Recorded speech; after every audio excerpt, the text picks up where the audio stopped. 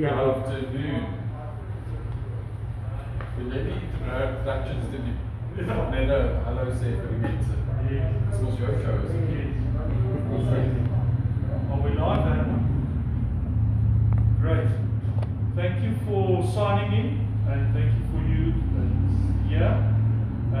We invited Biorock to do a presentation on a very important factor in our area with effluent of sort of septic tanks, but they will describe the whole thing and go through the presentation for us. So welcome, Gary. Thank you very much. Eric will come up a little bit later. Yes. Good. So good afternoon. My name is Gary Brown. I'm an independent water practitioner, to call it that I suppose. I'm a civil engineer by trade and have over the last 20 to 30 odd years been involved in the water and wastewater sector in South Africa with a big focus on small wastewater treatment applications. And I'm very pleased to share some of my knowledge with you guys this afternoon in terms of fundamental water and wastewater treatment practices. We'll go through a couple of slides on that, and then I'll share some of the technical aspects associated with these new products that are arriving in our market, which I think from a wastewater practice point of view makes sense to consider for your applications, and hopefully you'll be able to tie the two together in terms of my presentation and some of the technology features that we will share with you guys.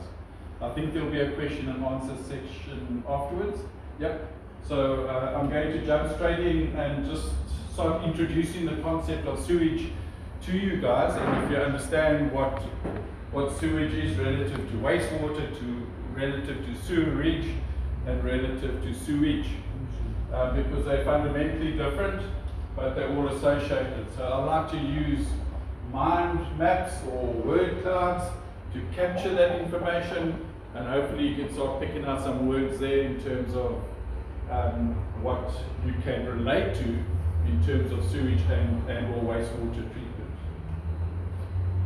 I also want to share some history with you, and we can go back quite a bit in time to when sewage treatment really came about. And yes, there was early days when there were very few of us on this planet, and so when we were starting to be impacted by our waste that we generated, we simply packed up and moved. And those were in the early settlement days and the nomadic times when we could do that. Later on in life, when we became more, we soon realized that we couldn't live within our waste, and therefore formalized and dedicated structures and designs were developed. The Romans were pretty good at that. I think it's well understood and well documented that the Romans have been pretty good at water conveyance. From a sewage treatment point of view, trickling filters were developed in the 1892s, 93s. So we still use them today in very much the same format. The other type of process that I'll touch on is activated sludge, and that was first developed in the UK in 1914. And so that's very much the processes that we still are familiar with today and we use. And there's been some refinement of that over time. And more recently, the focus is really on trying to consolidate on those footprints to optimize energy requirements, because we're short of energy as well, and to see how best we can get a water quality that we can reuse and reapply to counter the reduction in natural water resources. And recently there's been a return of interest into anaerobic digestion processes, not really applicable for small wastewater treatment systems, but certainly for the larger municipal ones, where we started at the early 1900s. So we almost back and did a complete cycle on that in terms of focusing on some of that. So, what is sewage? Where does it come from? Yeah, every morning we can sit and contemplate that, I suppose. So definitely from toilets and urinal flushings, we like to call that black water. Associated with that are discharges from our baths, from our showers, and from hand basin drainage areas. We collect that into the same sewer that would go to the sewage plant. We also collect or allow the kitchen waste drains to discharge into the same pipe. But we don't want to encourage excessive fats to enter the process, because fats have got a high organic content which has an impact on the actual biological process, and I'll touch on a little bit later. We do allow laundries as well, and so that really ties up everything. For small developments that you guys might be directly involved in, or game lodges or hotels and the like, please no pool backwash. That's got a high chlorine content, it's got a high inert material in it, and that's not food for the bacteria. So it will just occupy some of your hydraulic loading rates and constraints, and therefore put pressure on your treatment process. So this sewage is conveyed in a series of sewers, pipes and channels, and the sewage reticulation comprises a network of sewers and pump stations. And so we end up heading towards our proverbial black box. So what is the black box? What is the official formal term for it? I'm going to ask you one or two little quizzes. That's part of maybe trying to get you to encourage you to get your CPD points up. So what do we call this? Is it a sewer treatment plant, a sewerage treatment plant, or a sewage treatment plant? If you take a note of the words I was using earlier, you would notice that it's a sewage treatment plant. We convey sewage in a sewer, which is a pipe, and that's an associated sewerage reticulation. So there it is there. Okay, so that's some of that. What is in the actual sewage? What do we convey in the pipe? Let's think about that. And while you're thinking of maybe 5 contents, let's just remind you what they could be. So we're going to have water, right? Because we need the water to flush. These days, flushing mechanisms are being criticized a lot by competitive type technologies, but it's an important, unfortunately, an important aspect. We need to convey the waste. So when we start converting to low flush toilet systems in a reticulation that's existing, remember that reticulation might be designed to have a certain gradient to convey the hydraulic contents. And if you reduce that hydraulic load, you're not going to allow the material to flow in that pipe anymore, because the gradient is not steep enough to allow a lower flow in it, and so you get blockages in your pipes. We have gases as well as heavy metals. We're going to find microorganisms, so those are not just bacteria, but a whole plethora of microscopic organisms that are around in the waste. Some of them are good guys and some of them are bad guys. The bad guys are the pathogenic bacteria. They're the ones that can cause and form bacteria, cholera, typhoid, hepatitis, and gastroenteritis and things like that. And the bacteria, viruses, and parasites. So recently the Water Research Commission has just done a study on tracking the COVID virus in wastewater treatment to try and identify areas where COVID was prevalent, and that's been quite successful. We have dissolved salts as well. So dissolved salts would be your calciums, magnesiums, chlorides, etc., etc. And we have suspended solids. The suspended solids might be different in its format. So grit, sand from washing clothes, from washing your body, from wind blowing into the system, from sand getting into the reticulation, would all end up at the sewage treatment plant, along with other debris that we don't really want in there, but it's classified as suspended solids, non-biodegradable.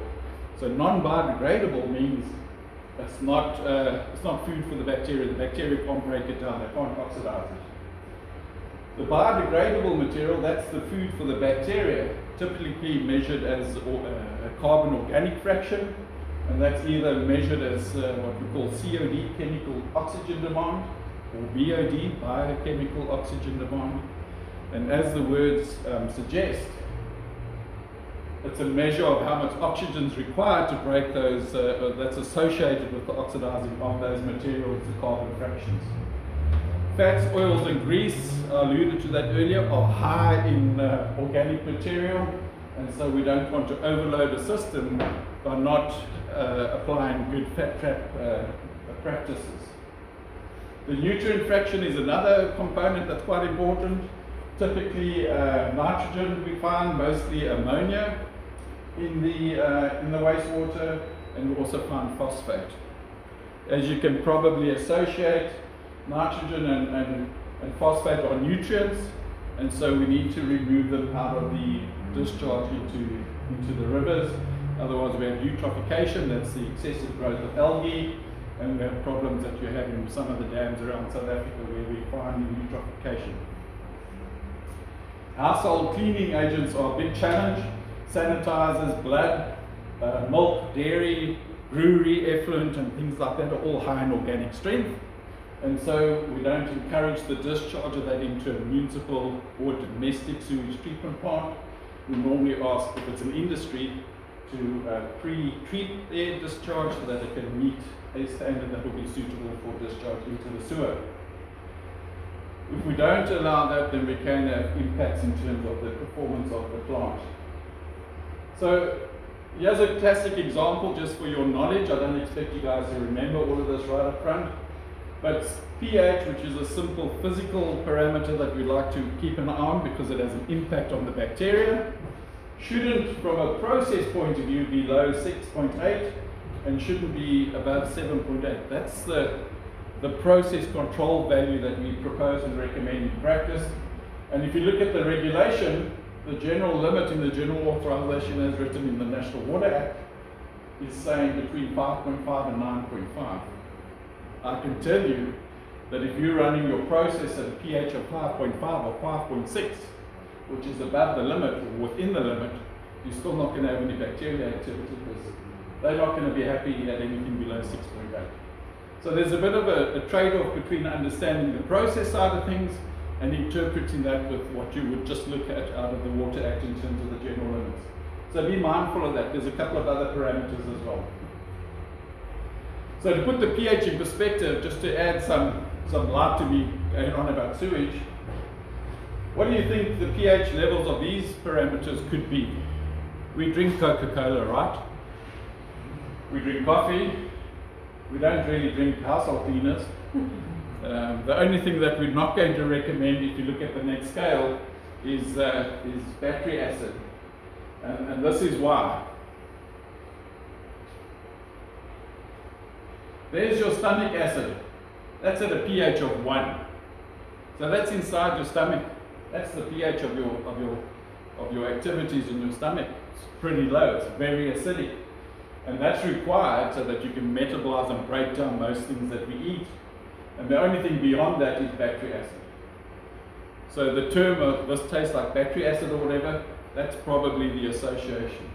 Look at Coca-Cola, 2.5. Tomato juice, 4.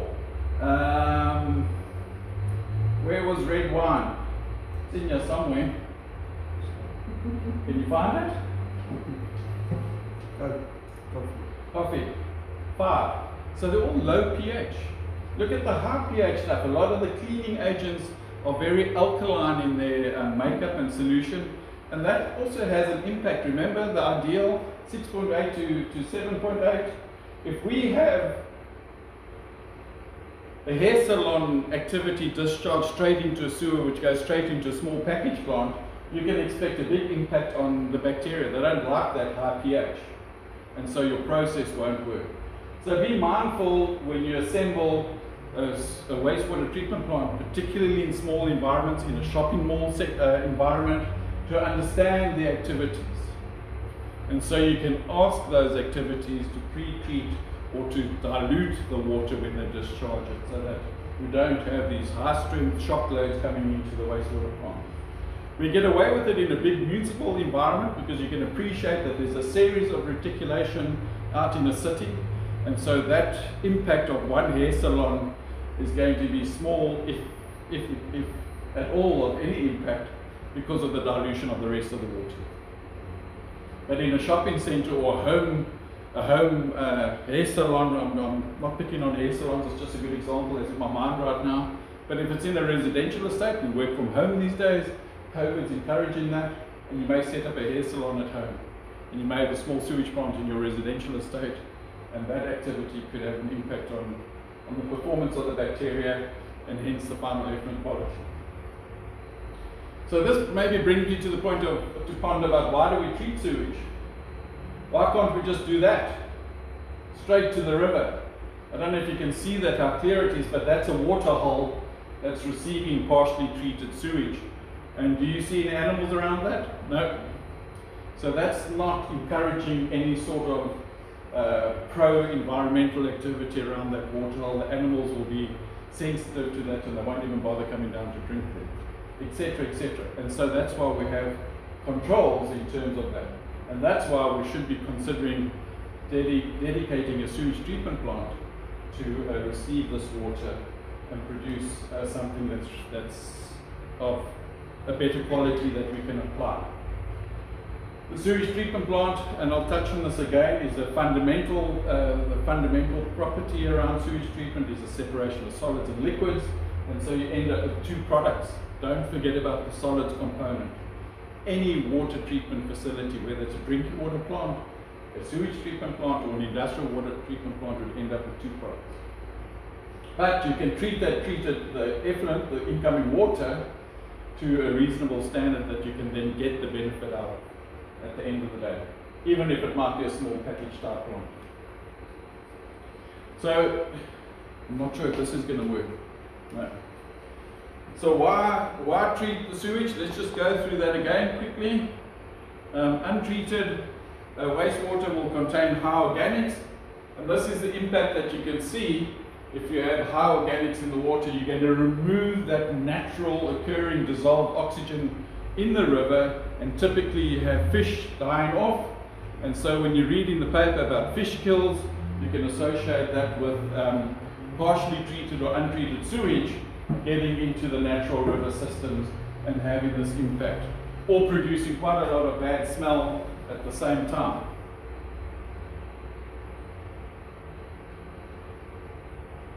So that bad smell becomes a nuisance, and that nuisance attracts flies and other disease-carrying animals and insects, and would spread disease quite rapidly and have an impact on us as human beings.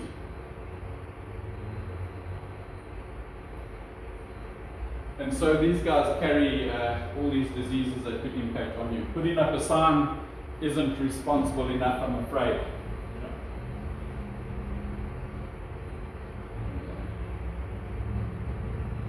I mentioned the nutrient levels. High nutrient levels will promote this eutrophication, as the growth of algae and aquatic weeds, and that certainly has a significant impact. If any of you have gone past Hartbeespoort Dam up in near Brits in just west of Johannesburg, northwest of Johannesburg, you would see that quite a lot. There's the dam itself, and this is all algae blooms on there. This is not out of the sewer. This is out of a eutrophied river, and this croc is just covered in algae. Some of the algae is toxic. We get blue-green algae strains, and so if human beings or animals drink or come into contact with that, they can pick up serious skin diseases, or even it could be lethal to us.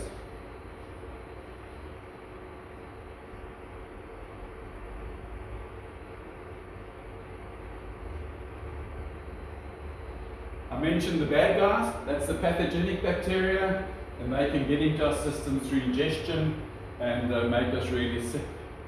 Look at this. 1 gram of feces typically contains 10 million viruses, 1 million bacteria, a couple of, 1,000 odd parasite cysts, and a couple of parasite eggs. So it's not just bacteria, but it's the Ascaris eggs from the roundworm, and this is the roundworm cycle. There it is there. So we pass the roundworm eggs in our feces or in the organic solids that come out of the wastewater treatment plant. We use that solids in the garden at home, gets under our fingernails, we don't wash our hands, we come inside and eat, and we swallow the eggs, and then the worms grow in our bodies, in our stomachs. It's not all doom and gloom though, so I'm not the prophet of doom, hopefully. And so there's opportunities to apply ourselves for reuse. I think we all now understand and appreciate and accept and acknowledge that South Africa is a water scarce country. I think Cape Town's Day Zero reminded us of that. And so, I've jumped a slide, I apologize. So, for us to apply ourselves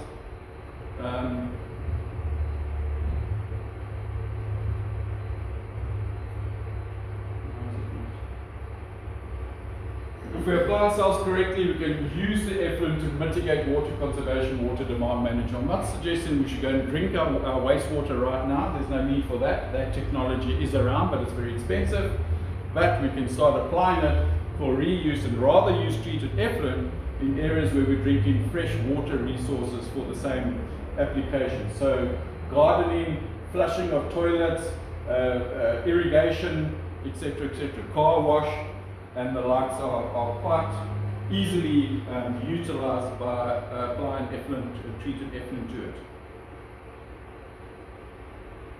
And then of course, if we don't really want to respond to that, there is not only that social responsibility by us in the water sector to provide sustainable solutions in terms of wastewater treatment, there is in fact a legal requirement as well. And that's embedded in the National Water Act of South Africa, and that specifies certain conditions that you need to follow. And we have got the National Department of Water and Sanitation, that is the regulator. They can impose strict penalties on non-compliance of that. And so that you should be using as your reference. You don't want to get onto the wrong side of the law. You can notice there that blue scorpions are everywhere these days, and they certainly are quite active. Okay, so the fundamental principle, like I was saying, is the separation of solids and liquids. That's what we're going to do. We can do it with industrial water, we can do it with drinking water, we can do it with very nasty looking industrial water. That's a textile. Look at it coming out of the factory pink. We can do that with it. And then sewage treatment. So it's all the same at the end of the day, water treatment, separation of solids and liquids. How do we do that in a biological treatment process? Well, it's quite easy. That's what we do. We don't do anything. These are the guys that are doing the work. They're the bacteria and the other microorganisms that are in the process. They occur naturally. All we're doing in this black box is allowing the wastewater to arrive in there. We then size and design that wastewater treatment plant accordingly and allow these guys to do their job. And if they do their job properly, and if we provide the right size and we operate and maintain the facility adequately, we're going to get a treated water that we are targeting. Don't forget what I said, so there is a solids component that comes out of that as well. Excuse me. So we have different kinds of bacteria and organisms. These ones are all protozoa, and you can see some of them attach themselves onto the substrate. Remember, these are all magnified 100 times. We can't see them with the naked eye. We have to look under the microscope to appreciate what they're doing. And so from a wastewater practice point of view, sometimes we encourage to take a drop of water and put it on a slide and put it under a microscope, magnified 100 times, and see what you can see.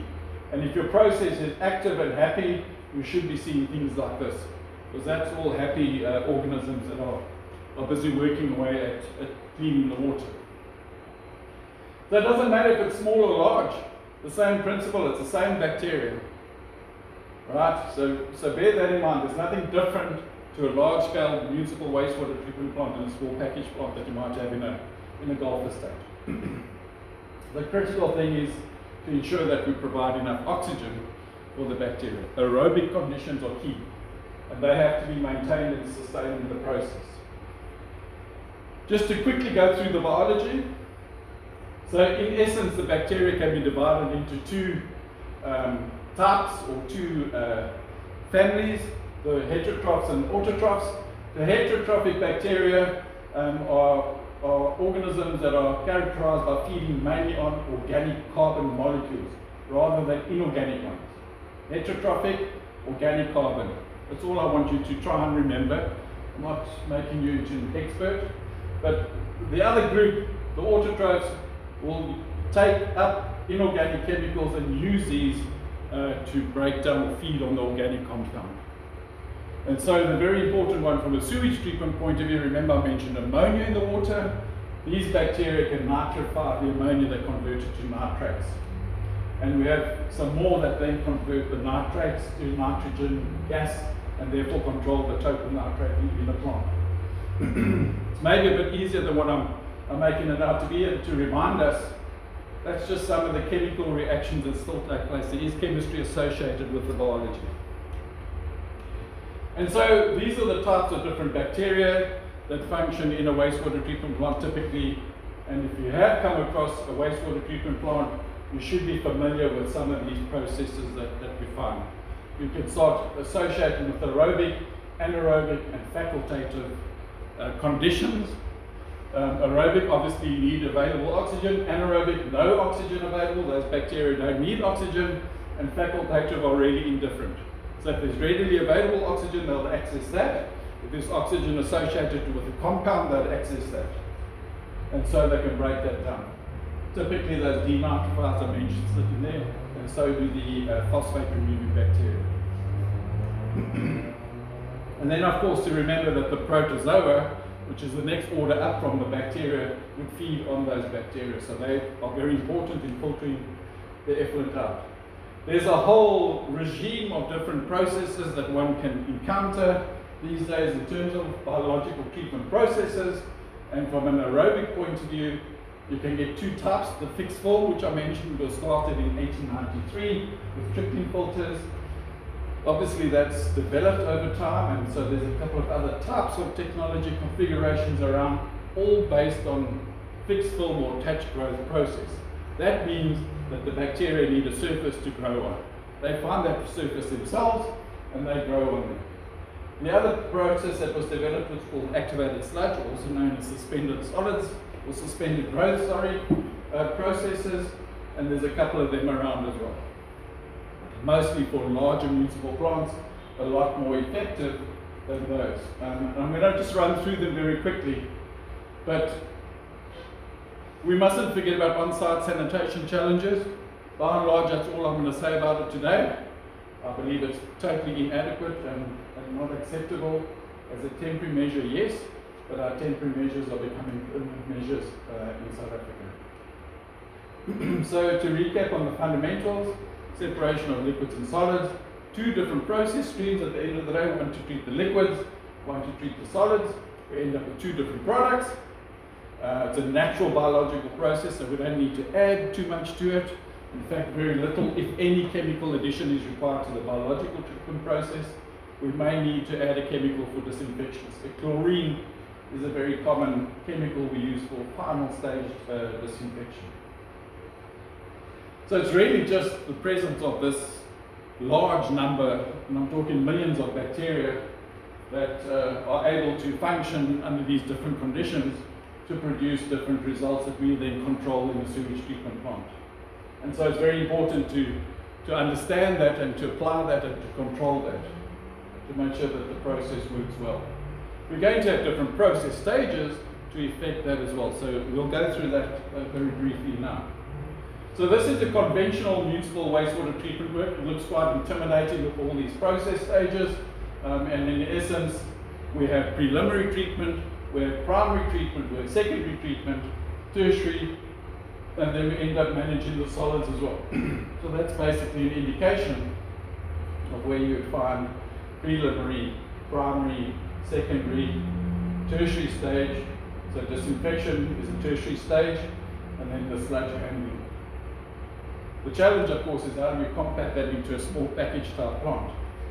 So from a process treatment point of view, preliminary treatment is really around screens, removing non-biodegradable material. Flow measurement is important. We need to be able to measure what we designed against what's actually coming in. If we allow too much water to come into the plant, obviously we're going to have problems in terms of capacity. And so flow measurement is quite important. Primary treatment is really a stage where we want to reduce some of the organic load that's coming into the plant. So from a small treatment perspective, septic tanks are primary settling tanks or primary phase processes, where they just reduce some of the organics. And so on the septic tank, which I thought we would chat a little bit further on because it's quite key in small package type plants, we're going to find three distinct layers forming in a septic tank. The scum will flow to the surface, and that will contain some fats, and other material that's not biodegradable would tend to float on the top, plastics and the likes. We then end up with the liquid zone, and the sludge would start settling in the bottom. There's going to be a need to empty the septic tank over time, so you need to plan and include for desludging of your septic tank, because the rate of digestion of the anaerobic bacteria on the settled sludge is lower than the rate of accumulation, and so we end up with an over-accumulation of organic material which needs to physically be removed over time. I'm not going to go through that. I'm trying to speed up because I suspect I'm a bit behind time. And so septic tanks can be applied in larger than single house applications as well. And so you need to consider that in your application. And on the next slide, I can share with you a quick calculation, which you can find in a lot of the Water Institute of South Africa's design references as well as the Water Research Commission. But it's really considering, if you want to work out the volume of the septic tank, what the flow rate is, contribution per person, how many years of desludging you want to plan for, and the contributing number of people or population. And so if you put that through that calculation with those references to the units, you're going to get a volume in cubic meters. And that's what septic tanks do, a septic tank and a soak away. So you have a septic tank and you have a soak away. And if you do that correctly, it will work. If you don't do it correctly, you're going to have real problems on your hand, because pathogens are coming through your septic tank. We don't remove pathogens there. It's a tertiary stage, remember, disinfection, and so you can start contaminating groundwater. We often find nitrates associated with groundwater pollution from sanitation. Remember, there's oxygen in the soil. It doesn't have to be a readily available atmosphere that you and I are breathing, although the bugs like that. But they can access the oxygen that's in the soil as well, and so they can nitrify the ammonia that's coming through here in the soil as well, and that's why we find nitrates in groundwater associated with soakaways. And so we just have a quick representation of that. That's just to remind you, by the way, that water traps are quite important. Vent pipes are quite important. So please don't get that wrong when you do residential estate developments or commercial sites like where we are today. Because that prevents the odor from this being venting back into the house. That's why we've got the vent pipe there, and that's why we've got the water trap. Please remember that. Anyways, to get on with our septic tank application, we need to understand the soil conditions. We need to understand the percolation rate. How much water will that soil allow to pass through it? Because that's got to match what's coming in. So what comes in here needs to go out as well. Because if it can't go out here, where's it going to go? It's going to come up to the surface, right? And so in this scenario, we've got a typical groundwater borehole supplying this community with water, and we've got great access to waterborne sewage, and so we can put in flush toilets in the houses. People don't have to go outside and use pit latrines in the middle of the night, etc., etc. And so we have a septic tank and a soak away, and we can start using it. We flush away happily. We can sit in the morning and contemplate life. And so what you're going to start realizing or seeing is this pollution plume, we call it, below surface, because we've managed to get our soak away designed adequately and correctly. If we're not mindful, though, of the septic tank and doing the maintenance, that could lead to failure of the soak away.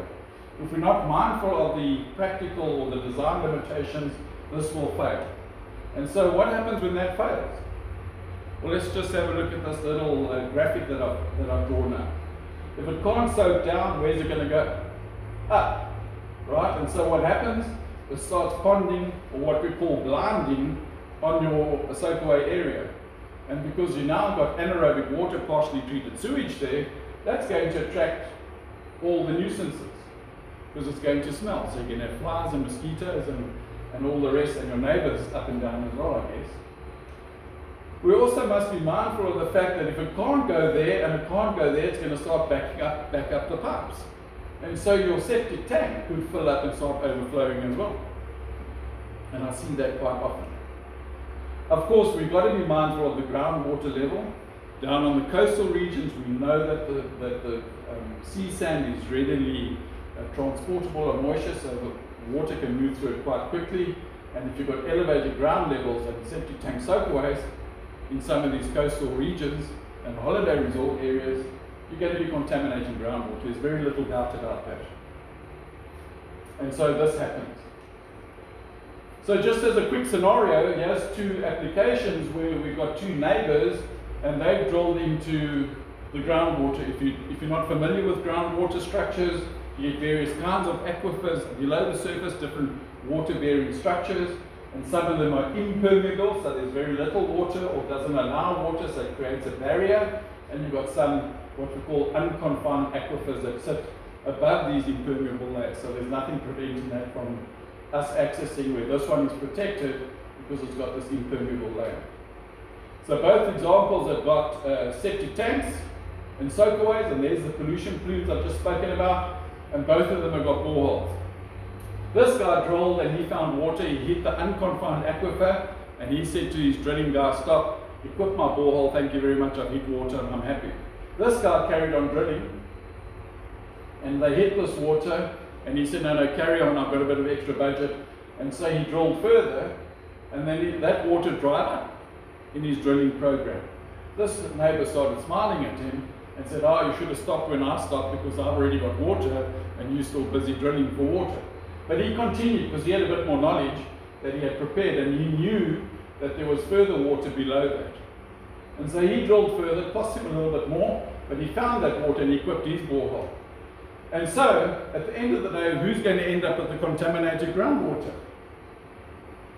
Any guesses from the audience? The shallow one. The shallow one, correct. Why? That's why. Can you see that? So his contamination has got into the unconfined aquifer, the same spot where his borehole is. This guy is being protected by this impermeable layer.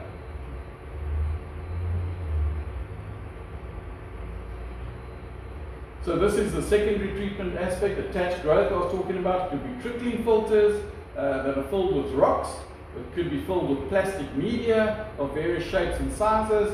It could be discs that are provided. Remember, for trickling filter attached growth processes, we need surface area for the bacteria to attach them onto. Activated sludge or suspended growth, the bacteria grown in suspension. You don't need to put plastic or rocks or anything in the reactors. And so we just have a reactor.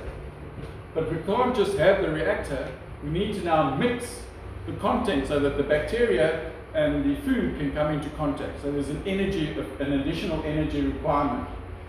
We also need to put oxygen into them. The bacteria growing on stones, the air will move through the stones. If they're growing on the discs, the bacteria will move in and out of the water because they're growing on the discs, and the discs move in and out of the water because the discs are partially submerged in the water. So when they move out the water, they're exposed to the atmosphere and they can breathe and absorb oxygen. They move back into the water and they dissolve that oxygen into the water, and they can oxidize the nutrients and the organics. In activated sludge, we need to put the air in. We've got to transfer it from the atmosphere into that, and we do that with aerators. And so there could be surface-mounted aerators. I don't know how great the image is, but that's an indication of what they are. They're discs that are mounted on a support structure, and they sit just below the surface of the water, and they rotate at a relatively high speed. And by doing that, they pick the water up in the basin, and they tend to do this. So they're mixing as well as aerating the water. If you don't have surface-mounted stuff, so you might go to an activated sludge plant and not see surface-mounted aerators, but you just see the water boiling or cooking. They've probably got, or they will have, diffused air, so that's diffuser sitting at the bottom of the basin, and that water's pumped into there through blowers typically.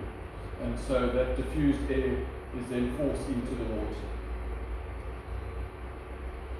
So that's the big difference. Those are stones. You get plastic medias, you get discs, all associated with fixed film or biological filtration processes, and you have activated sludge. That's a quick comparison of the two. And there's a couple of elements. Bottom line is activated sludge can produce a better final effluent quality, but it requires more operational input and control. You need to manage your food to microorganism ratio closely, because you have to remove some of the material that's growing in suspension. Physically, you have to remove that out of the process. And attached growth of fixed film processes doesn't produce as much sludge, because the materials drain on the media. And so a little bit breaks off from that, and that's your secondary settle, and then you can put that into your septic tank. On larger plants with larger volumes, you need to have anaerobic digesters to stabilize that. Oxidation ponds could be another type of treatment process. I haven't got time to go into that now, I'm running out of time. And biological nutrient removal systems are typically associated with activated sludge, where you can remove those nitrates. Like I mentioned before, disinfection is a typical tertiary treatment stage where you can kill off the pathogens by applying chlorine or other disinfecting agents. It doesn't have to be chlorine, it could be UV, it could be bromine, and other types of chlorine compounds. The ultraviolet is another one. The sludge handling aspect, like I said, typically on small systems, we can just get a mobile tanker in to remove that and take it to a municipal plant that's got dedicated sludge handling facilities, and they should receive your sludge and be able to treat it effectively through this suggested line. So, can we do this? Can we downscale that municipal plant to a small package plant?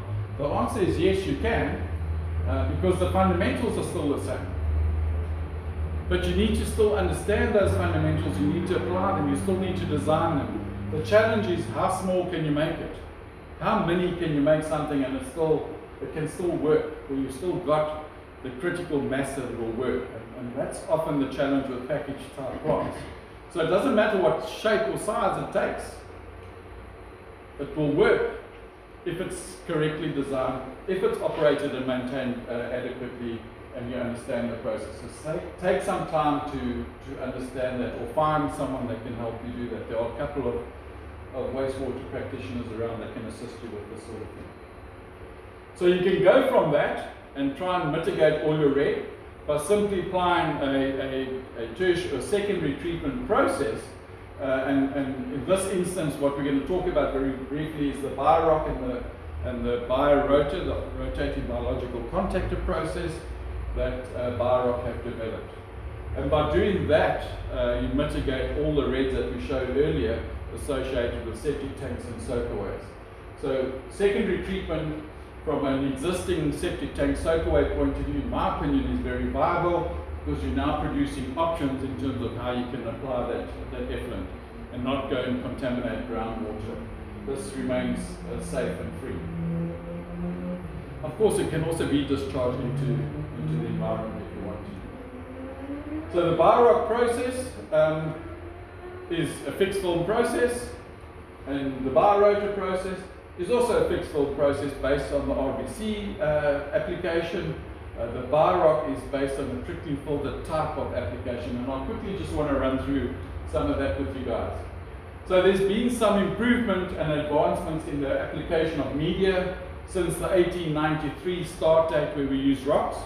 We very soon realized that rocks had to be of a certain size and shape, with a certain grading and ability to allow oxygen to move through it, and to allow the wastewater to trickle through it as well. Allow the surplus bacteria that grow on there to slough off and slip through the openings and be collected for tertiary treatment. So we applied plastic media. Plastic media is got inside cavities that provides additional surface area, so you've got more surface area per volume than you have with stones, discs, and other types of plastic media. The Biorock is applying a very fine media bag that's got microscopic openings in it. Remember, we're dealing with microorganisms, and so there's a tremendous interface of surface area for the bacteria to accumulate and colonize on. And so septic tanks we use quite a bit. There's opportunity to improve on that. As I mentioned, the Biorock products are a great add-on to a septic tank, and you can start achieving and mitigating those red paths that I was alluding to earlier. You can get to improve the quality of the water because you're now adding an aerobic stage to an anaerobic septic tank. Remember, septic tank is only anaerobic, and so it's limited in terms of the effluent quality that it can produce. The Biorock range comes in various shapes and sizes, and is associated with all of those discharge points that I mentioned in the build-up to this discussion. The key feature here is to create a draft to suck air through the process. You can see it in these white lines, and so there's a requirement to have a dedicated stack with a ventilator on it to enable this draft and to pull the air through the Biorock. This is just the septic tank or primary phase component associated with that. Remember, we still want to do that because we can remove 30% of the organics through that. And so we've got different models for different sizes. We can start applying them in parallel to increase treatment capacity. And very simply, that's the water flow through there. So what you see there is the septic tank, and here you see the Biorock and this downward flow, the irrigation of the effluent through a launder to ensure that there's equal distribution, and that simply trickles through the media bags. The bacteria establish on there. If the conditions are right, if the airflow is right, and if the load is right, the pH is right, it'll work. There's no reason why it shouldn't work. They do work, and they are around, there's quite a number of them around globally. I think there's 80,000 installations around the world. So these red dots are just pointing out key components, which I'm not going to go into now. You're welcome to engage with Eric later in terms of the technicalities and the features of that Biorock curve. The second process, very briefly, is the rotating biological contactor. So those are the discs that are associated on the shaft, and very simply, they can receive a septic tank water. You have a series of rotating discs. They access the oxygen from the atmosphere as that rotating disc moves in and out of the basin. We have a secondary settlement tank downstream of that to collect the material, the excess organic material that falls off the disc, and we settle that out. That clean water is then suitable to discharge. We will still disinfect that just to remove the pathogens, because they don't get removed. The bacteria don't eat the pathogens. We have to disinfect them in some way or another. Of course, like I've been saying, there's an interface with sludge, and so the material that's settling in the secondary settlement tank, we return to the septic tank quite simply. So we create and provide for some sludge accumulation in the septic tank, and at least once a year, or whatever you design your interval, remember that equation I shared with you, will allow what cycle you need to do to get a mobile tanker to come along and withdraw the sludge. And when you do that, please make sure that they withdraw the sludge and not the water out of the tank, because it's the sludge that needs to move. Remember, the water line is going this way. That's a fundamental principle. We separate solids and liquids. The solids are going this way, and so the solids exit out there. This is the concept behind the RBC. So we have material growing on the discs. That material gets bigger and bigger and breaks off eventually and gets renewed and replaced with a new growth of bacteria. As long as it's getting food, as long as it's turning, it will stay fairly consistent in its nature. What's quite important is to make sure that the spacing between the discs is well positioned, so that we don't get bridging of material between there, because then you start losing surface area, you start losing air transfer efficiencies, etc., etc. They're applicable particularly in fluctuating loads. Because it stays in the basin, it's ideal for hotels, holiday homes, schools, clinics, hospitals where you have fluctuating load, etc. And that's really what the biorotor is all about. And I just quickly want to whiz through some of the key features. I've got a little bit of time still, right? Associated with this relative to some of the older types of RBC configurations that are around commercially. Because there are some challenges with them that have had a negative impact on RBCs in the market. And so just take note of some of these features that we've listed here, and we'll go through them individually. So the RBC rotors, the discs have to be covered. They need to be protected from the UV sunlight, because UV is a disinfectant and they could shine on the discs and kill off the bacteria that we're trying to grow on the disc. So there should be a cover of some form provided. That cover ideally should be movable or have the ability to give you access to still be able to see and inspect what's going on inside of the RBC column. And so what the Biorotor have done is provided very simple, lightweight, molded lids that are easily lifted to gain that access. So you don't end up in this sort of situation where you have very heavy type of covers that are very difficult to lift and remove, so they don't get lifted and removed, and so you don't ever get to inspect until it fails, and then you have to replace an entire rotor just because you couldn't get access. Or it corrodes, the frame corrodes, and in the next big storm you lose not only your cover but your disc as well. The spacing I was talking about earlier is quite important to be able to provide enough gap between the two discs to allow for or to counter the bridging risk. And as you would increase your treatment efficiency through your train of RBCs or discs or rotor, you can adjust the spacing between the discs. And this is a key feature that allows the rotor makeup on a biorotor to be optimized for its design. So you can start with a wider space disc, and you can end up with nitrification that typically follows the organic COD reduction.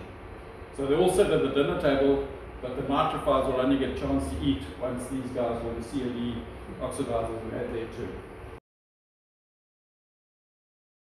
You encounter that they do provide spaces and aren't just very quickly or very cheaply put together, and so you have problems with your process, even though the rated capacity in terms of the surface area provided is adequate, but if your discs are touching, you're losing surface area.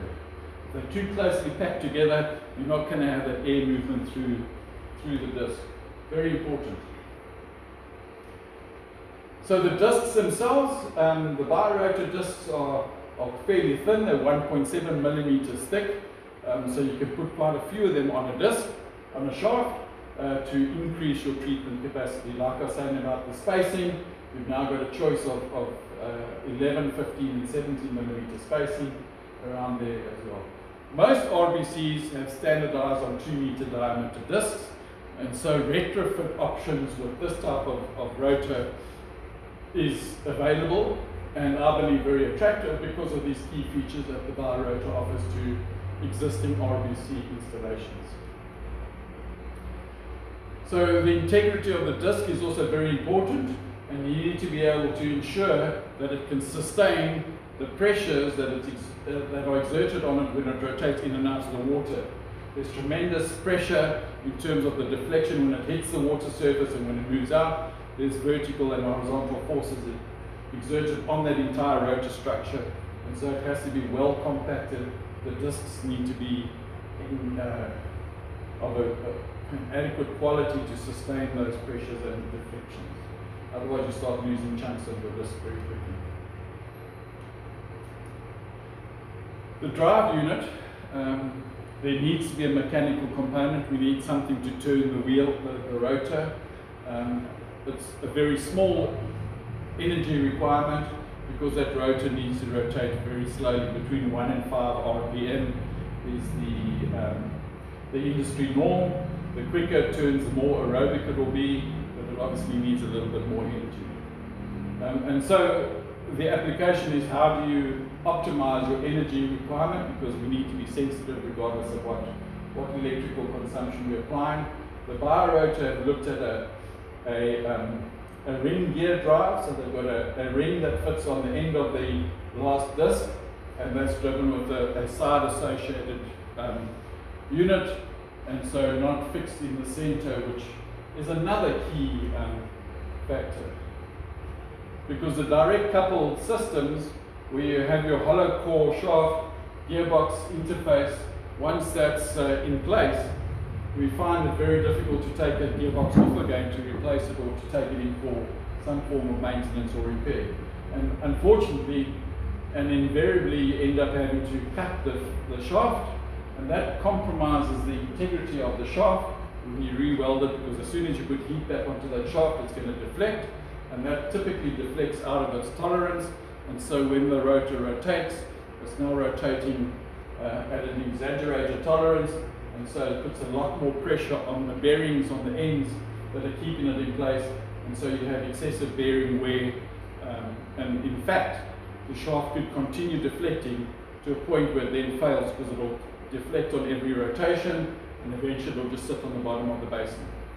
There's only about a 150 millimeter tolerance between the bottom of the RBC basin and the discs as they rotate through the bottom of it.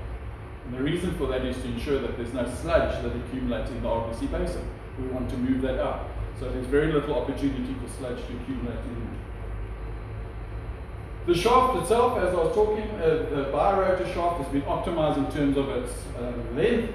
They've engaged with quite a number of experienced RBC developers in Europe, and they've optimized the length of the shaft. It's a stainless steel piece of equipment, and so its integrity and its strength is guaranteed, and I think Eric can cover the guarantees on that. Because the last thing you want to do is spend money on a capital item, and because there's a cheap shaft inside, it doesn't last, and you end up having to replace your rotor maybe more frequently than what you anticipated because of that inferior quality material or shaft that's not adequately designed. Because that's the bulk cost item in the system in any event. Further, the Biorotor have added baling buckets, so that's enabling you to transfer liquid or wastewater out of the basin as this disc rotates, and therefore allow you to transfer liquid out of there without a pump. So that's working as the disc is rotating, it's baling, it's picking up water in these buckets. When the bucket gets to the top, it discharges it through this collection trough and then out through there, and you can effect a dedicated denitrification cycle, for example, because you're making nitrates in here, which is now going to limit in terms of the general limits of South African standard, and so you need to remove some of the nitrates. So all the RBCs that have been installed under the old Water Act requirements, there was no need for denitrification or nitrate limits in the effluent standard, and so many of them haven't got this feature, and that's further motivation in terms of retrofit applications. It's very difficult to go add these to an existing unit. It has to be done in the factory. You can't go and add this very quickly to a disc that you find in practice. It's not that easy, believe you me. I think one of the last things is the tank. The rotor molded tank is of a high strength. The Biorock products started with the Eco-Rocks and the monoblocks that are rotor molded. They're experts in rotor molding. That's where they started. They were an expert rotor molding company and a wastewater company that got together, and so they rotor molded a unit that could apply their wastewater treatment technology. And so they've done the same 15 years later on an RBC basin as well. That's obviously got the UV stabilization in it. It's certainly got all the strength in terms of the structural requirements for retaining that weight and integrity of the RBC, and there's quite a bit of guarantee associated with that because they're quite confident about it. Lastly, the secondary settlement. Remember I mentioned that on the disc the bacteria are growing, they fall off as the disc moves in and out of the water. Typically we apply settling tanks through what we call Dortmund type or 60-degree cone tanks. In Europe, and what Biorock have done is developed the lamellar settling tank a lot more aggressively for biological treatment processes. Remember the challenge is that the bacteria tend to grow on the plates because it's a surface. But in an RBC there's very little sludge production, and so you can achieve this plate separating application quite readily.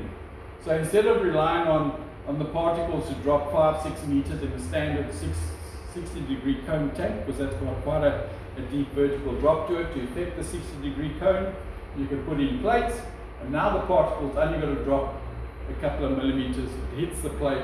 The plate's inclined at 60 degrees, and so the sludge can slide down these plates and gets collected in a hopper for removal.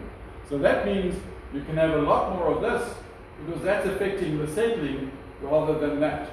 And so the settling tank footprint becomes a lot smaller as well. And so that completes the challenge in terms of packaging these things, making them smaller, optimizing the footprint in which they operate. And that's just a very quick schematic of the lamellar settling tank. I don't think it's that clear from where you guys are sitting, and I'm not sure how clear it is on the screen. But those are the lamellar packs. It's got an effluent launder, and below it's got a sludge hopper with a pump that will remove the sludge, and the treated water will decant and get discharged under gravity. And so the Biorotor has a simple configuration, and it offers flexibility in its makeup. You can add units to it, so it's modular, and you can end up with a number of Biorotors to achieve whatever treatment capacity you require. And you can start applying this, which is a very, very important feature for South Africa's effluent discharge criteria for larger wastewater treatment plants. I can't stop without reminding you about some of the basics. We need to monitor, we need to apply, we need to understand these things. They can't operate on their own. We often have this challenge of trying to make things as low maintenance as possible, with as little operational input and intervention as possible. But there are certain key parameters that you need to still apply. You need to make sure that that food to microorganism balance is retained. You need to make sure that your flow can flow through, there's no blockages. You need to make sure that the aerobic conditions remain stable. You need to make sure you don't throw too many fats, oils and greases down the drain, etc., etc. And if you do that little bit, you will find that your process will work very well. And so we encourage you to do a little bit of data keeping, because when you do phone me to ask me to come and help you troubleshoot, I'm going to say, well, what happened? Something's caused an upset or change in the environment that's affected the bacteria. And so if you've got some record of pH, of flow, power failures, little things like that, it certainly helps with troubleshooting and helping you to understand and ensure that your plant can continue, and you can enjoy the benefits of getting the treated water that you can irrigate, you can put on your golf course, you can put in your water hole, you can put into your flushing systems and save some water. So we need to remember all of this. And so you're not alone. There are recommended guideline documents that the Water Research Commission has produced from an architectural point of view. You can access these from the Water Research Commission's website. You can go into their Knowledge Hub and download these documents. And I encourage you to do that, because that's going to support your interface with your client when he takes ownership of your system that you've provided to him. Because it's the same as buying a motor car. It comes with a service manual. And so you need to have some reference. So when you talk to package plant suppliers, please make sure that they provide you with a decent operating manual, with a decent reference and explanation. Because there are some of them out there that do that, that are applying themselves. It might cost a little bit extra, and so maybe not the cheapest solution is the best solution always. Thank you very much for your time, and I think I'm just about on time. I don't know if Eric, you want to say a couple of things, and Marius? Yes, there's a couple of questions that came through. Do you want to deal with it now? If they're relevant to this presentation, certainly. First question from Peter Brown. He asked, when within a municipality area where you're not allowed to have a septic tank, for instance, how do you get by for pre-approval from the municipalities' councils? Would you be able to do that? Yes, so municipalities have got bylaws, and the bylaws would allow septic tanks as well, or some form of on-site sanitation, if they cannot guarantee and provide you with a waterborne system. And I think that's consistent with most municipalities. I'm not sure which area he's referring to, where they're not allowing septic tanks. Yeah. No, but there are septic tanks in this area, right? Yeah. But not in a residential area. Also, they septic tanks. One of your eco rock systems I installed here in Victoria. Okay. We'd love to go and have a look at it and see how well it's still working. Because someone has to look under the cover every once in a while. Yeah, it's not a year ago. Okay. Not a year ago. Yes. A year ago I talked to you about Addo. Yes. Elephant Park Yes. as well. Yes. That was a huge system. Correct. You actually said a lot of details about that.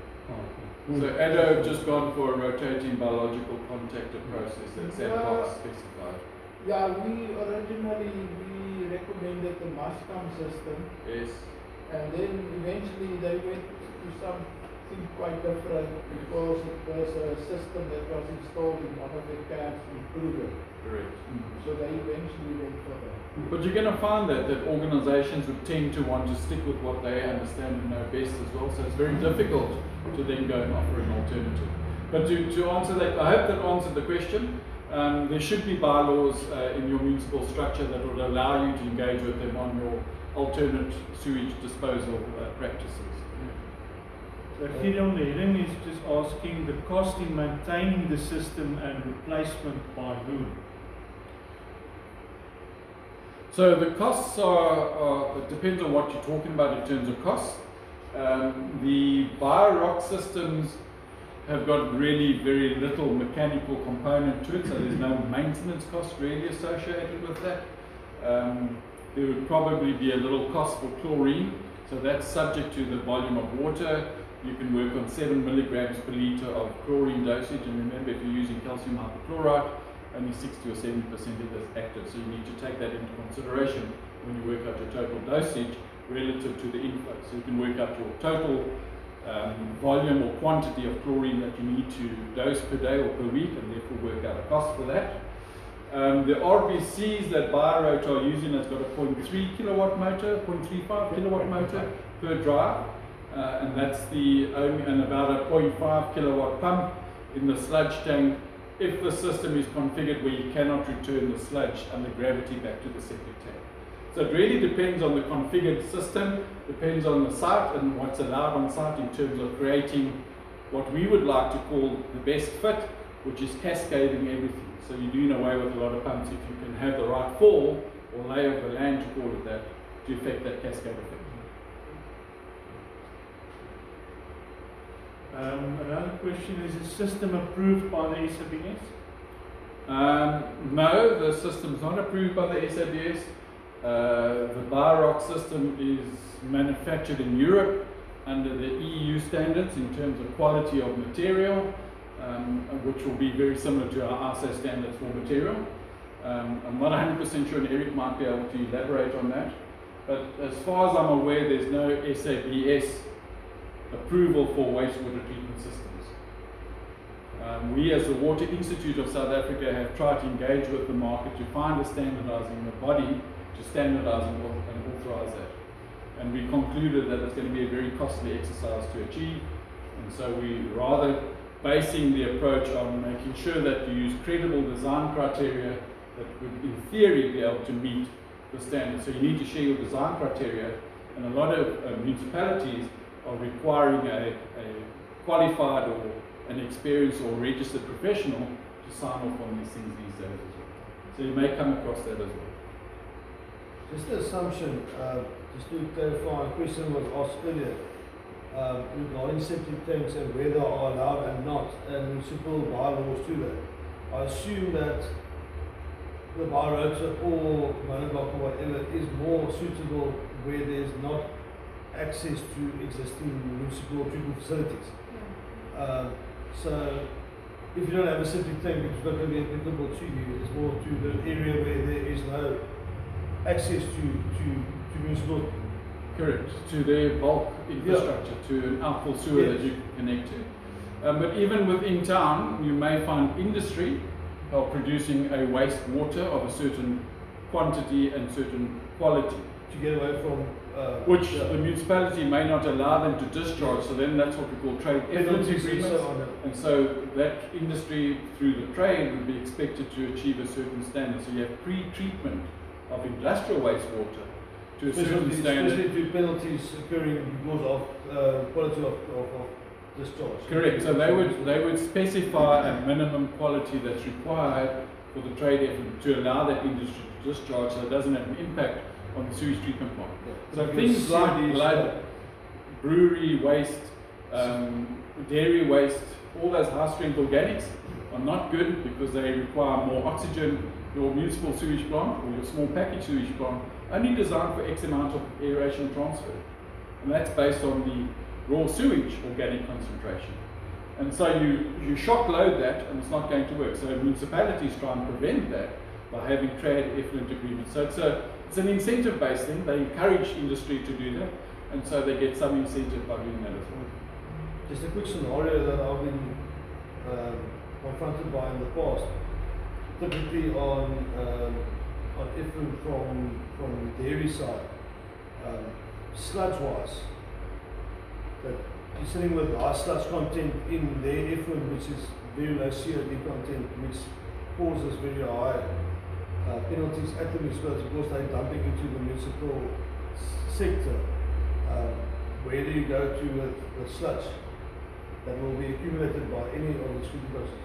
So there's opportunities and technology that are developing to extract the energy content out of that organic sludge. It's got a high energy content in it, or potential, and if you digest that and if you apply that properly, you can through the digestion process produce a whole lot of methane, and that methane can then be converted to either electricity through CHP, combined heat power, gas engines, or you can even consider, if there's enough volume, to compress the biomethane as an alternative to LPG, for example. So there are a few options associated with that as well. It's a bit more difficult on small scale, but small scale I would anticipate that municipalities will allow you to discharge a little bit of sludge. Large industry, large sludge concentrations, no. Farmers with massive sludges, probably not. But that's where the opportunity lies with them, to take that organic material and take the energy out of it, because it's sitting there. Don't send it to landfill. Yeah, because our area we're not viable for evaporation ponds. Correct. It takes up space. It costs money, it's taking up space. There's a requirement to put in plastic lining these days to prevent groundwater. So it's costing these days. The Western Cape government have announced that they are banning organic material to landfill. And the rest of the country is following suit. So the national waste strategy, I think it's by 2027, no more organic, not just sewage sludge. Any organic waste is going to go to landfill. So that's going to promote and encourage people to start using anaerobic digestion processes that would produce all this gas that they can utilize. Larry, another thing I must add is we were involved with certain municipalities. They won't allow any circular waste or any French drains or anything like that. So this is perfect for that sort of Exactly. application. And quite rightly so, if the soil conditions are going to allow for this rapid percolation of the water away, because you're going to contaminate your groundwater. Yeah. And the coastal regions are well known for that. It's a well documented fact that the soils are readily permeable, and so it allows us this percolation of the water very quickly. So especially in sandy yard. Correct, sandy, coastal beach sand. Another question is it a good idea to put a grease trap in before you discharge it into some of these Biorock systems? Yes, and not just a Biorock system, any system, because the fats, oils and greases have got a high organic content, and so that affects your food to microorganism balance that you've got in your process, because the fats, oils and grease is food. So if the food comes through and you haven't got enough bacteria because we haven't designed it, we don't allow fats, oils and grease, not only because of that, but they block pipes, they start putrefying in pipes and some, so they smell, etc., etc. But yes, you need to remove it. So basically prior to treatment, yeah. Yes. Yeah. And so here's the approach. Don't have to treat all the water that's arriving at your package plant. Go and find the central kitchen that's producing the fat, and put the fat trap behind the kitchen. You don't have to remove the fats, oils and greases out the toilets and the ablution blocks, because that's not where the fats, oils and greases are produced. It's in the kitchens, in these big central kitchens, in hospitals, in hotels, etc., school setups. That's basically pre-treatment, yeah. Correct. It's the physical removal of that material. And please remove it and don't discharge it back into the next manhole downstream. I've seen that, my friend. Yes, we empty the fat trap regularly. Where do you take it? Oh, to the next manhole and put it down there. Yeah. No, please. That's exactly what happened at Addo Elephants Main Camp. Or they've got a big restaurant. Yes. And there was a fat trap under the zinc, this side. Yeah. So it's completely blocked up everything. Yes. Right through the system to the ponds. Yeah. On the ponds there was a layer of fat listing. And it stings to a high heaven then, because it's sitting in the sunlight and it's rotting. So everything there was blocked up completely. Yeah. So we introduced a big new fork trap Okay. Good. at the kitchen, just Yeah. outside the kitchen. Yeah. So everything goes through there, so the water coming from that to the system is basically clean. And be mindful of the practice in the kitchen, because hot water dissociates the fat. Yeah. So it will go through your fat trap Exactly. if that water's still hot. So make sure that the fat trap's positioned in a position where the water's cooled down. And don't encourage them to use hot water in the kitchens unless use cold water Yeah, that's to wash the end basins away. The fat trap that was introduced there was like a three-phase thing outside the kitchen. Yeah. So the water was cooling down by Yes. the time it gets there. But after that it went perfect. Yeah. Good. Peter Brown asks as well, is it simple to install or do you need a specialist DIY option for owner, builder or farmer? So there are DIY options. I think Eric, you might want to come and expand that. I'm not that familiar with it. I'm not part of the Biorock group, but I think Eric is the general manager from Biorock, and he can maybe share some of the intended approaches into the market. So I'll step aside, and Eric can. Okay, thank you, Mr. Brown. Maybe to start off with the DIY options. What we do as Biorock, we've got a national network of preferred dealers who are able to come out to site and assist, be it a farmer on site with his system that's failing. A Biorock dealer will be available to consult with them either in their office or in their home and look at their challenges, or be it on site, and then advise on an appropriate solution. I've decided to start off from this side so that we can talk about the different options for different applications. The first one would be the monoblock. This is a compact all-in-one wastewater treatment plant supplied with a 2,000 liter septic tank, and then next to that we've got the treatment plant.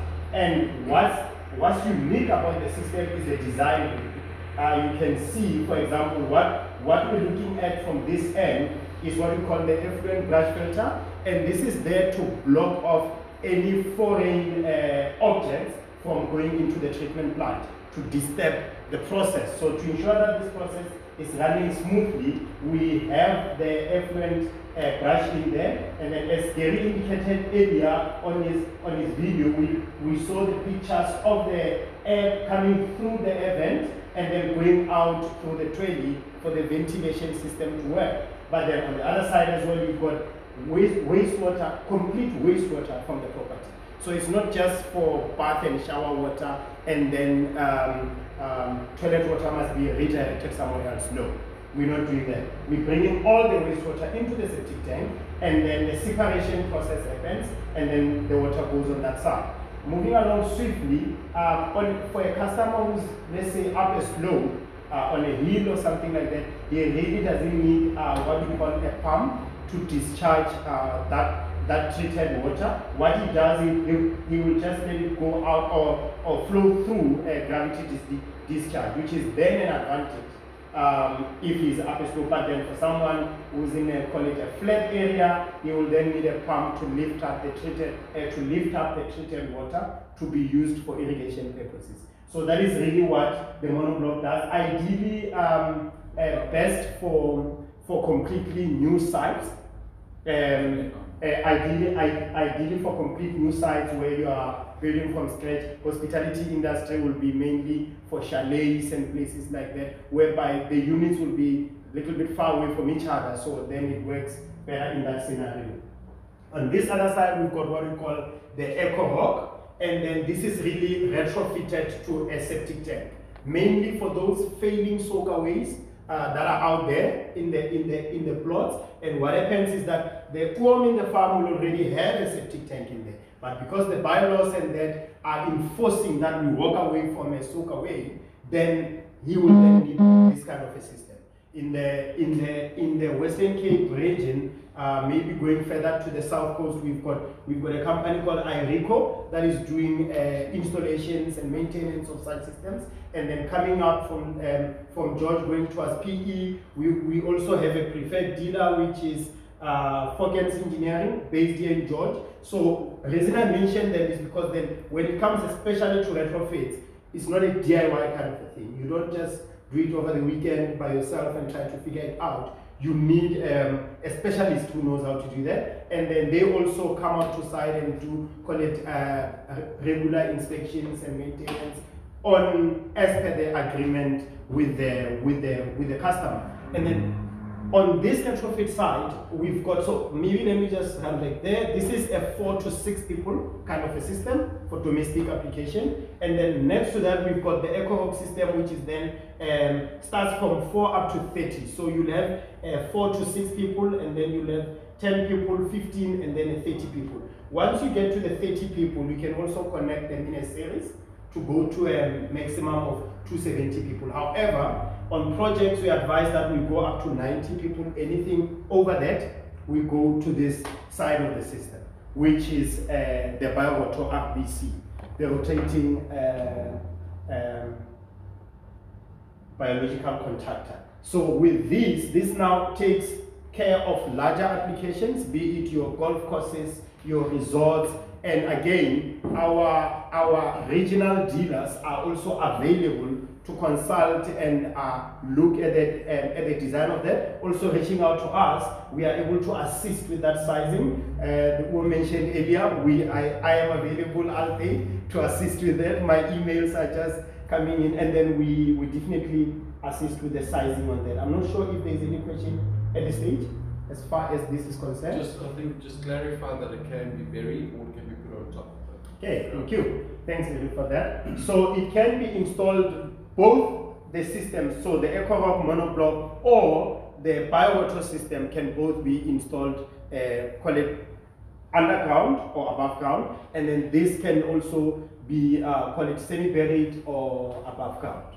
And then going back to the warranty, on the EcoRock systems, the tank itself is supplied with a 25-year warranty, which is first in the market, undisputed. As far as quality is concerned, that is undisputed. And then what we do is that the media bags, that is supplied with a 10-year warranty. But through regular maintenance, through regular inspection with a local dealer in the area, and then this can go beyond that 10-year warranty easily. We've got sites that are over 20 years using the same media as well.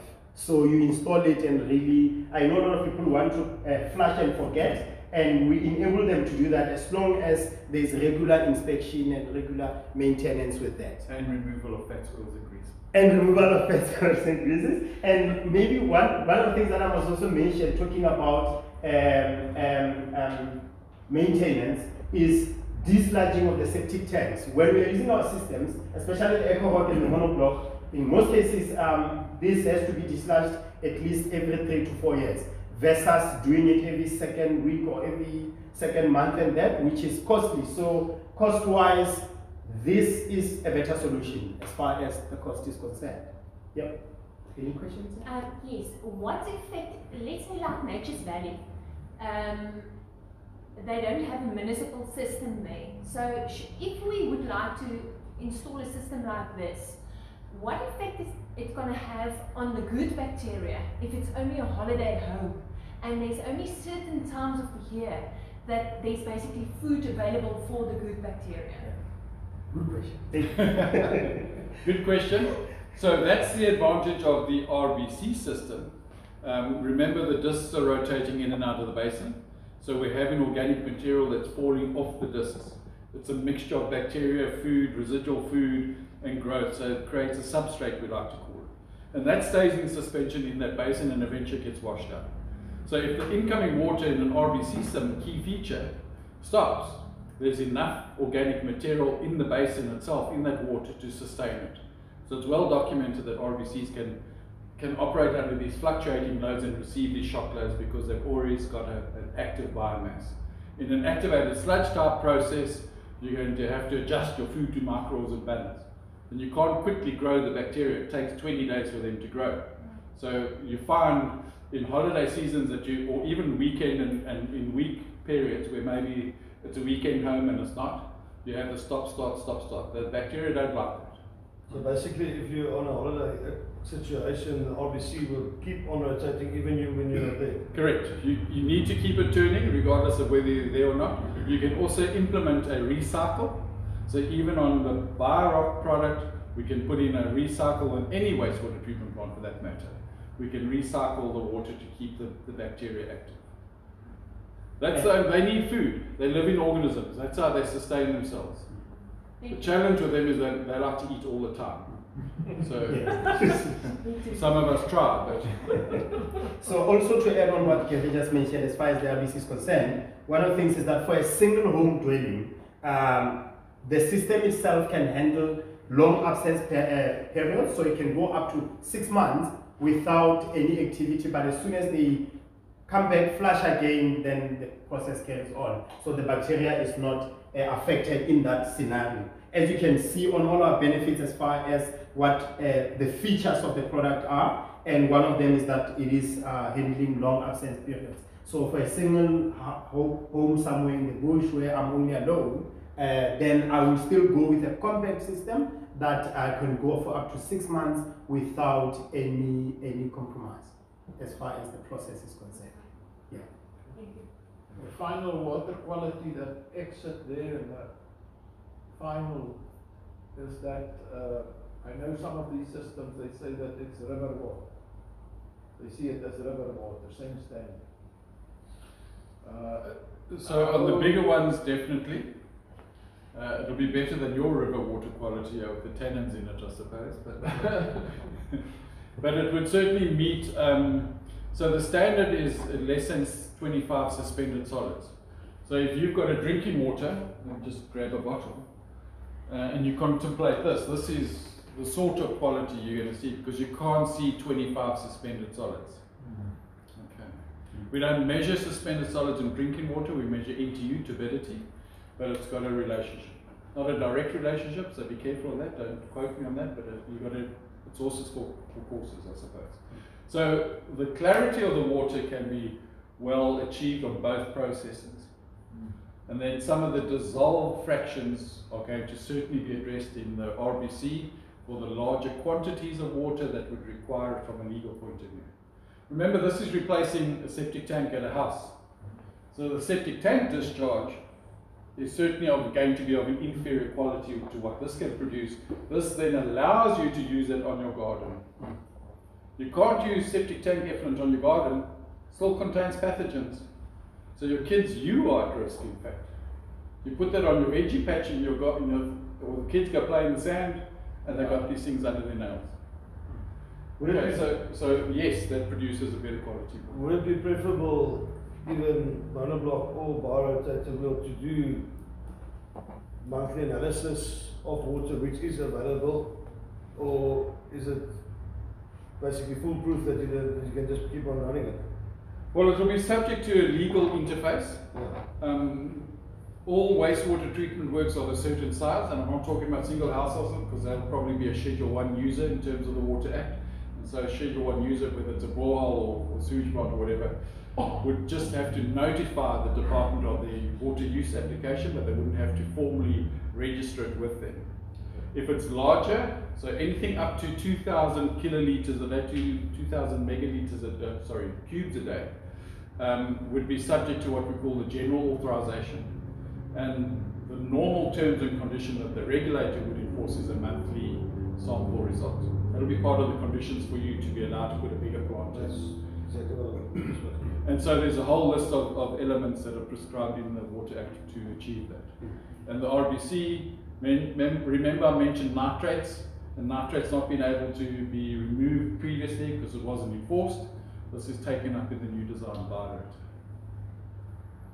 But with, especially now for household usage maybe, with regards to putting it into the system, would you recommend rather using biodegradable soaps? Would that be a great advantage for any septic system? For any good practice application, yes, we should be using biodegradable material, environmentally friendly stuff. It's the same with foodstuffs. Unfortunately, they cost more money.